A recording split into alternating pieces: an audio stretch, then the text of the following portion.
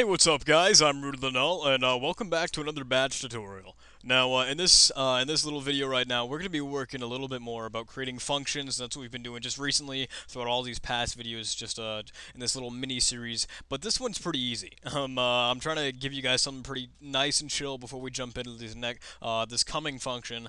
The next one should be a little more different, or difficult. It's just a little bit more complex, but you may not even think so. Who knows? We'll only find out pretty soon. But today I wanted to be showing you guys the sum function. Now, if you've seen Python or any other scripted language, the sum function, all it really does is get the sum of everything inside of an array or list. And now, of course, you'd have to have a numbered list here. It has to be full of numbers to be able to do this. But let's try and create it though. Let's give it a go. If I open up Notepad, I'll create a new script. I think I'll call mine sum.bat. We'll do add echo off as usual, and the syntax I'm thinking of for this one is just call sum, and the array name that we're working with, and then of course the return that we're going to be calling for.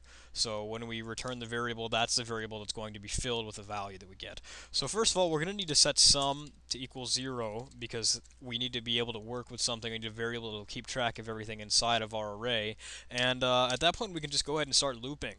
For -L, because we're going to be counting through the array, -G in 0, 1, because we're going to start from 0, count up by 1, and normally we would go until the length of our array, but remember we are going to need a limit when we're trying to do that, so we'll do set-a limit to equal that, the length anyway, the value of the length, of course, -1. So we can go and pass that in for our for loop, count up to the limit, and then from there we can go ahead and set the sum to equal what the sum currently already was plus the current value in that array. Okay. And then when we're done, we can go ahead and set the return value to equal sum, and then I guess just for good practice we could remove the variable, but we don't really need to. We are using delayed variable expansion here, so it'll probably just be removed from our memory anyway, since we're using set local inside of another script and that sort of thing. But hey, I guess it's good practice. Why not? And then we'll create a new script to be actually testing this out with. If I create a script.bat and I did my typical, delayed expansion. Okay.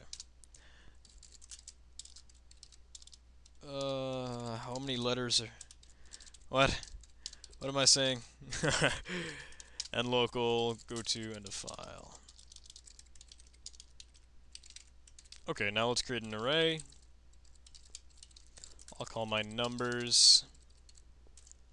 I'll have a space for delimiter, and I'll just say 100, 1, and 10. Now if I call sum for numbers, and I'll want total. Now if I actually ran cmd and ran the script, nothing would happen. Oh, and we even get an error. Missing operator. I don't think we actually want to be using -a right up here, because we're not actually using any arithmetic. Oh, -sum. Oh, wow. Why did I use an exclamation point there? That should be a plus sign. Wow, sorry about that, guys. That's pretty embarrassing.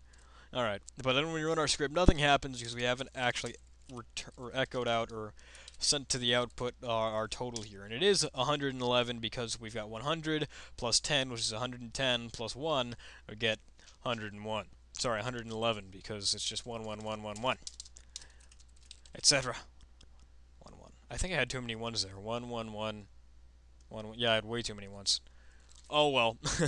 But then, of course, this can work for anything, and of course we can pass as many things in here as we actually want.